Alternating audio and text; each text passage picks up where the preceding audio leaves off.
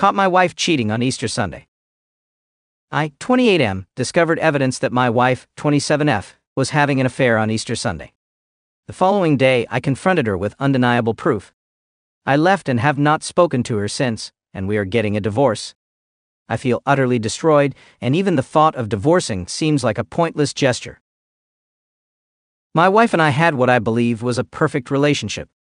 We were best friends and seemed to complement each other in numerous ways. We grew up together, dated throughout high school and college, and were each other's firsts in terms of a sexual relationship. We attended the same university but pursued different fields of study, and we got married 2 years after graduation. We moved to a major city close to our hometown to be near our families. I found a job as an engineer, earning a decent salary with benefits, while she worked as a teacher at a prestigious private school, a job she loved. We made good money together, so we spent a lot of time together. We traveled, dined out frequently, and every night felt like a date night. Even among our friends, we were always together. Our sex life was great, and less than 4 times a week was considered a dry spell for us.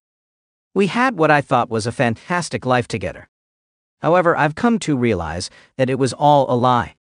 We were planning to have children, but now that dream feels shattered. I cannot stop crying, and the idea of being a father someday seems impossible now. Easter morning at the break of dawn, we were supposed to help at our church, hiding Easter eggs on the property for kids to find later. We got up and threw on some clothes without showering before driving to the church together. We groggily helped hide obvious eggs for the small children and more secretive eggs for the older kids later that day. My wife took many pictures on her phone of us, as well as many members of the congregation. We all ended up having coffee and donuts while conversing before heading home. I'd driven to the church, but got my wife to drive us home. She commented she was returning to bed for a few hours when we returned. I wanted to preview the college basketball championship game the next night because my father was a Baylor graduate. We brought my wife's iPad along, which I used all the time like it was my very own. I never expected to see anything, and she didn't anticipate it showing me anything. I'm not very tech-savvy, so I still don't know what happened exactly. But I was reading an article as we were walking into the house. In the lower right corner, an icon that said something about photos appeared, and picture after picture appeared one atop the other. I don't know if my wife's phone was syncing to the iPad or our Wi-Fi. Again, I'm at a loss. I saw the pictures were the ones my wife had just taken minutes before outside the church, so I continued reading. Suddenly, a few pictures flashed by that looked like they contained nudity, which was very out of character for my wife. I tried tapping on the pictures to go back. But it was like the photos weren't on the iPad, it just showed each one to me for a split second. I opened the photo file on the iPad, but I could find nothing remotely pornographic stored on the iPad. I realized none of the photos taken at the church were on the iPad, yet I'd seen them flash by. My wife went into the kitchen and got a bottle of water to take with her as she headed back to bed. I watched her walk up the stairs, and for the first time in the history of our relationship, I felt like she might be hiding something from me. I searched every file I could find on the iPad, hoping I could find what I'd seen. But I eventually realized to ease my mind, I'd have to check my wife's phone. I walked upstairs and found her sleeping soundly in our bed. I grabbed her phone off of the charger and took it into our bathroom. We'd never had an open or closed phone policy. We just used each other's devices at will, with nothing to hide. So, discovering her passcode had been changed made my heart nearly stop. I tried it again and again at different speeds. No doubt it had been changed. My eyes welled up with tears, just knowing my wife was probably hiding something from me. It was a sign that there was something unknown to me that I truly needed to know. I returned to the bedroom and placed her phone in the charger.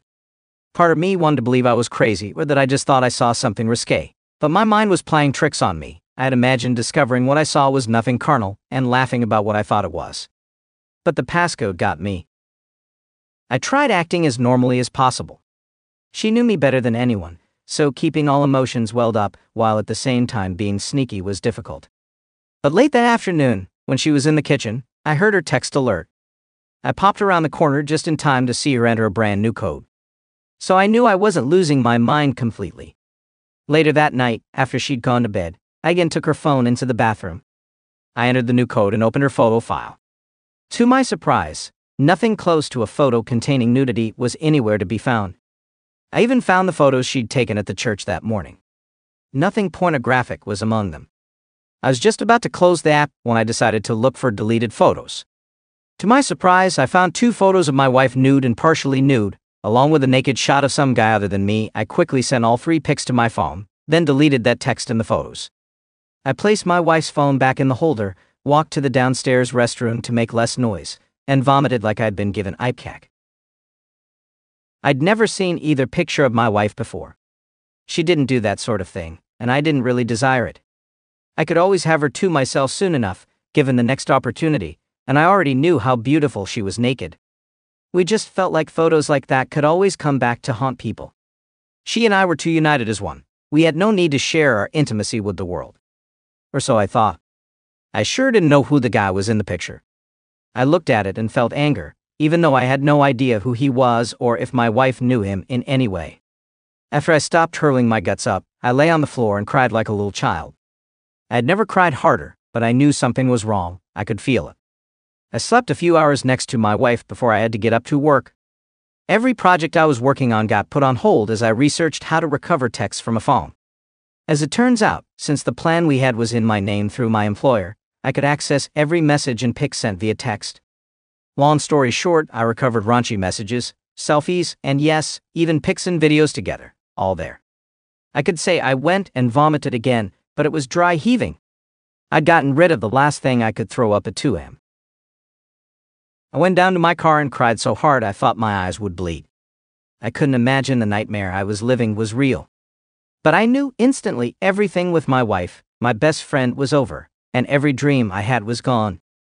I yelled primal screams of rage. I was thankful she wasn't there at my moment of discovery. I didn't know what I was capable of, and I didn't want her to see me like that. I couldn't think what to do, where to go, who to call. I was just in shock, and the person I would have turned to at a time like that was the very person who had destroyed me. I stopped crying and just sat there in a complete daze, unsure what to do but certain I didn't want to do anything. I knew what had started off as an unproductive morning was certain to be an unproductive day. I went back inside, met with each team member on our company project, and then left work. I didn't even want to look at my wife, so I certainly wasn't going to go by her school to confront her. I just drove around for hours in shock. I went from tears to rage and back again.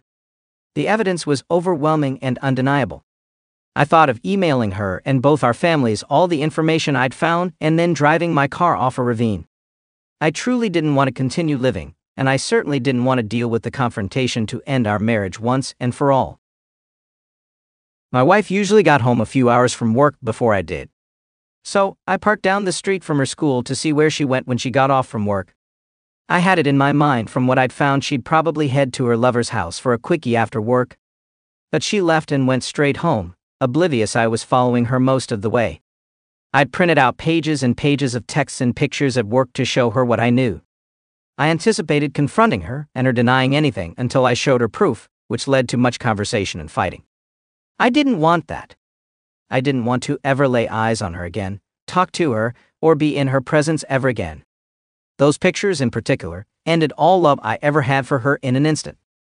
In fact, in the course of a day, I went from loving her more than I knew it possible for a human to love, to hate her with every fiber of my being. How she could do to me what she did was mind-boggling. We were done the second she cheated. I was just the last to get the memo. My mind was all over the place.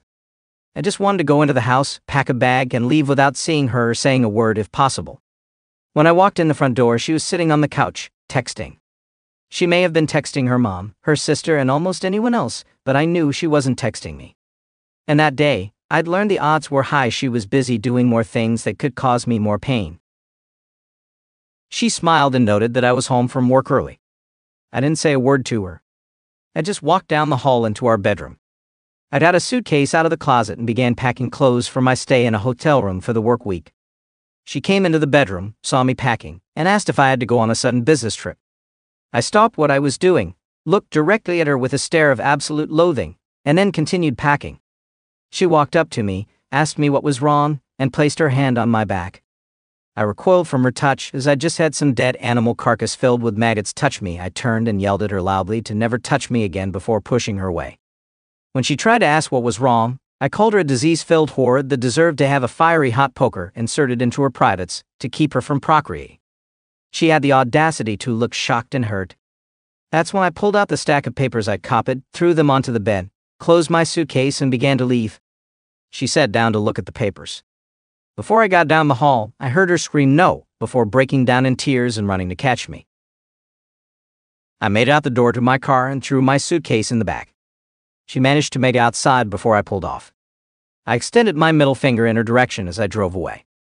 My phone started going off like a casino slot machine, so I just turned it off.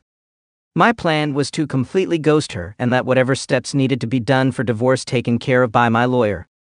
I didn't want to know how they met, why it happened, and what exactly had occurred between them. She knew damn well infidelity was a deal breaker. I had no idea why she was even calling, but I didn't care.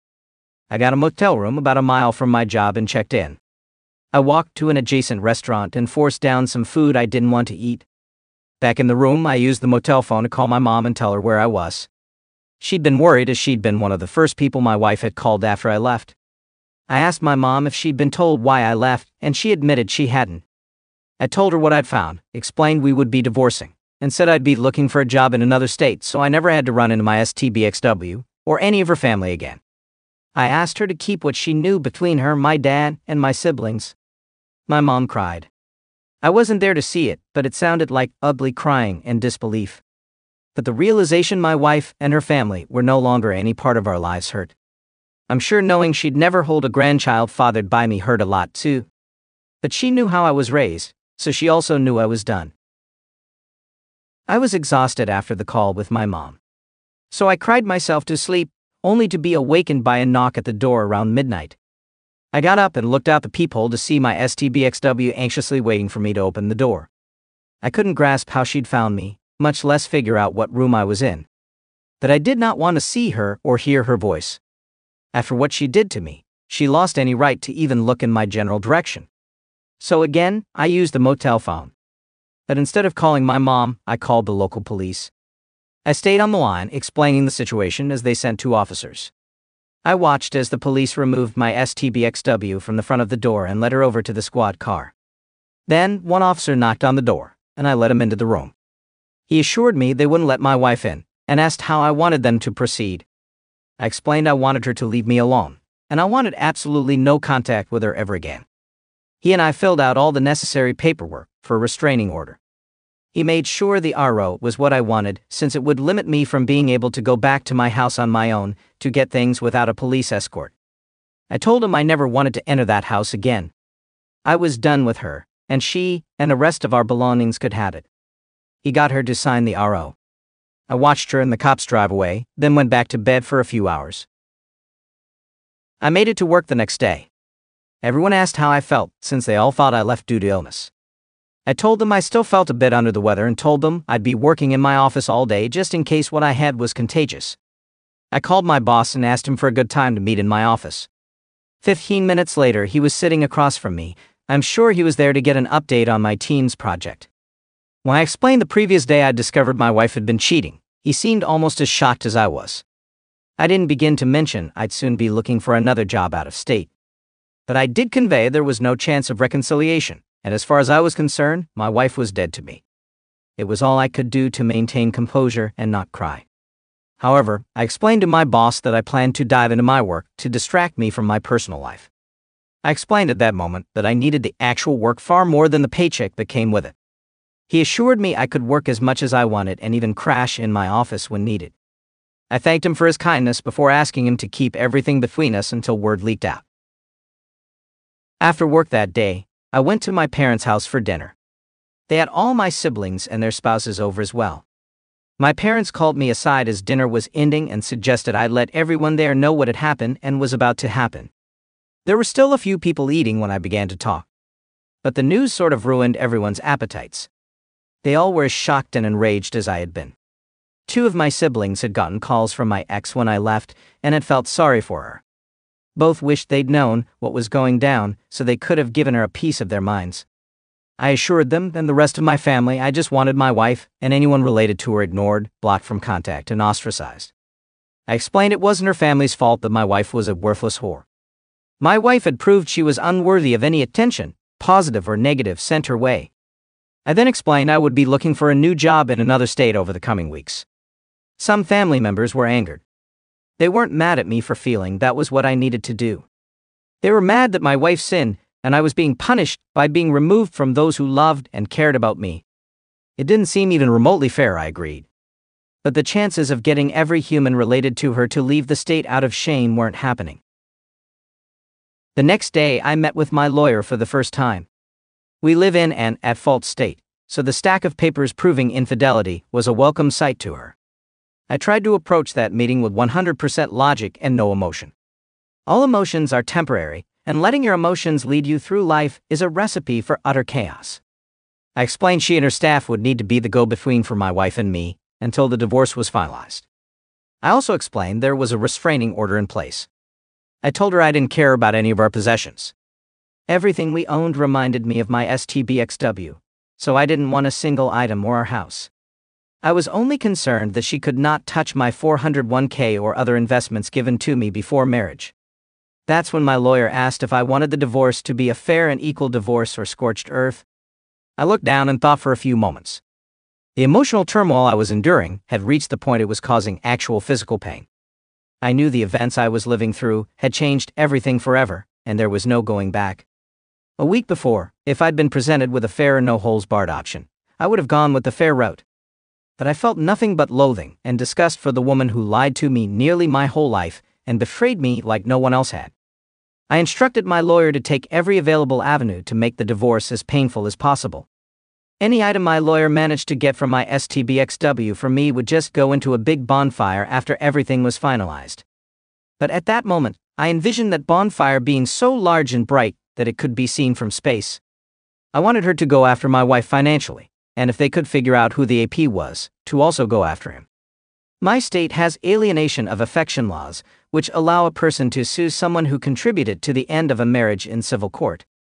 I told my lawyer that he should contact his partner if they discovered he was in a relationship. In short, I wanted to make everything hell on earth for them both. I wanted to convey to my wife I hated her beyond words, and I was out for blood. I wanted to destroy her life as she'd so casually destroyed mine, and let the pieces fall where they may. My lawyer called me at work today to let me know my wife had been served at her job. She asked me to come by after work to talk with the messenger they'd sent to serve my wife's papers. Knowing she'd been served and grasping that I would never be any part of her life again was enough. But I decided to listen to the messenger, hoping he might tell me my STBXW jumped out of a window after being served. He and I sat in an office without my lawyer present as he explained he'd taken the paperwork by the school at around 10 a.m. He checked in with the front office as a courier, and a member of the faculty led him to my wife's classroom. She was in the middle of a lesson as the employee opened the door. The courier said he walked past the staff member, asked my wife to verify her name, and told her she had now been served with official divorce papers due to infidelity. He said my STBXW was obviously shocked at the speed at which I was moving, embarrassed to be served at work in front of her students and fighting back tears. He told me as he walked out, she fell onto the floor and began sobbing uncontrollably. That was all good to hear, and I was glad she'd gotten the paperwork. Honestly, I'm not even sure why I'm writing this out. It's been a bit cathartic, but I don't need advice. Well, at least I don't think so.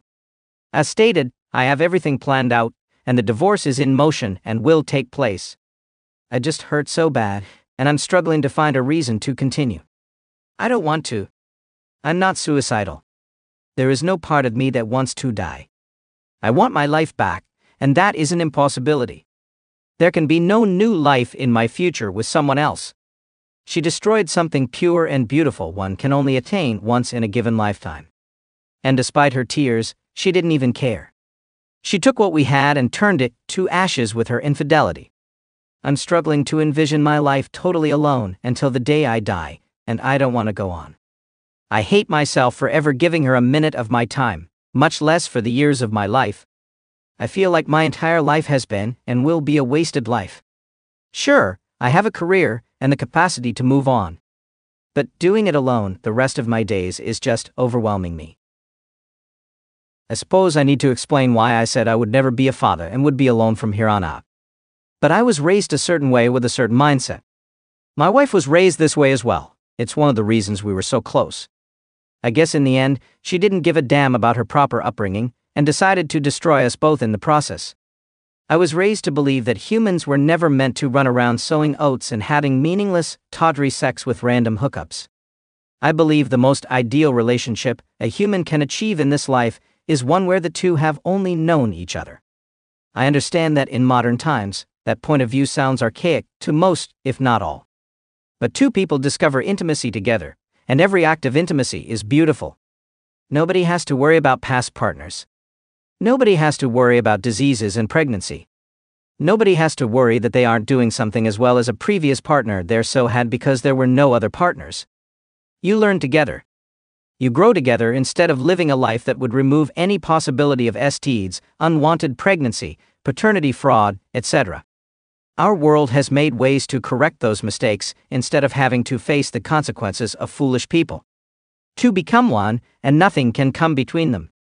Or that's what I was led to believe. That is how romantic relationships were meant to be, but humanity has run away from that mindset. That's what my wife claimed to believe to me more times than I could count. I couldn't tell how often my wife claimed to be grateful we lived as we did. She said she cherished that we could know each other in a way few people can. I guess that was all bullshit lies. But it doesn't even matter anymore. Because of that mindset, there can never be reconciliation. And there is no way I could ever view her as attractive after seeing what she was doing behind my back. 1,000 gallons of bleach and a pressure washer couldn't remove the diseased infidelity filth she subjected me to. I view her as defiled, diseased, and dirty.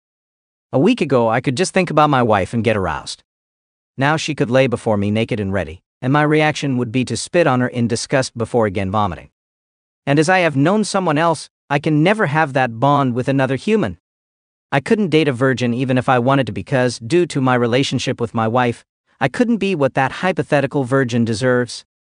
I'm sure I will get some hate from various progressive readers who view sex as something to do with random people for fun and list sex as a hobby on their Facebook page.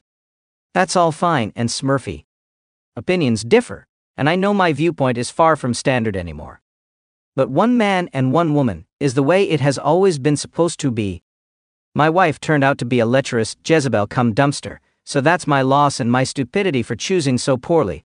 I just don't think it's fair that I didn't sin, but I'm the one who has to endure the hell of life the rest of my days totally alone. Edit. Those private messages me with harsh messages about the words, one man and one woman being homophobic. It was not meant that way. I meant it to mean two people, regardless of gender. I feel like two people in one lifelong bond are best. And I'm standing by that. But I'm not editing it after the fact now that it's been posted. So save your time messaging me trying to claim I am anti-gay. What any two people do in the privacy of their own company is their business and certainly none of mine. I cannot stress enough that I don't care about anyone's sex life. Straight, gay, whatever. I don't care.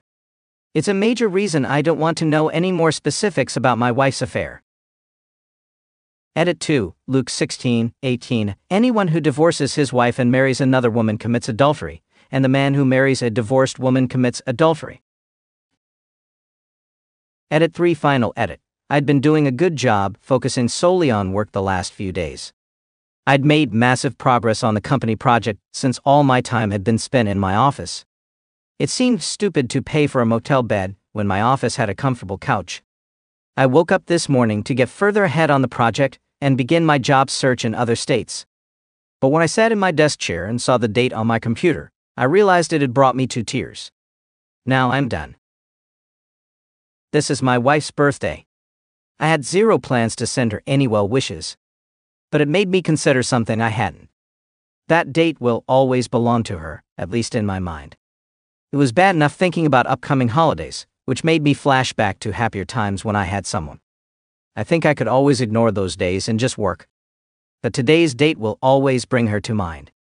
No matter what I do or where I go, I cannot escape that. Moving away and avoiding her doesn't remove her from my life because she was mine. I want to erase every memory of her in my mind. I want to forget I ever knew her. What were cherished memories just 1 week ago are now nothing but bitter memories of lies and deception. I can't endure that. I just can't. It's amazing how quickly life can just flip the script on you and destroy your entire world overnight. Obviously, from the comments I got, many loathe me, including my views and beliefs. I'm fine with that. I'm honestly not usually one to use the language and terms I used in my post. I just felt her actions said much harsher things than any words I could say to my wife ever could. But when things end, they end, much like life. Sure, I could seek help to convince myself that everything hadn't been as bad as it seemed. But my grandpa taught me not to blow smoke up anyone's ass, especially my own. So it's done, and so am I. This isn't the time or matter I envisioned it ending. But sometimes, this life can be too cruel to continue. God bless you, everyone. May you know peace in this life. I would not wish love upon anyone, even my worst enemy.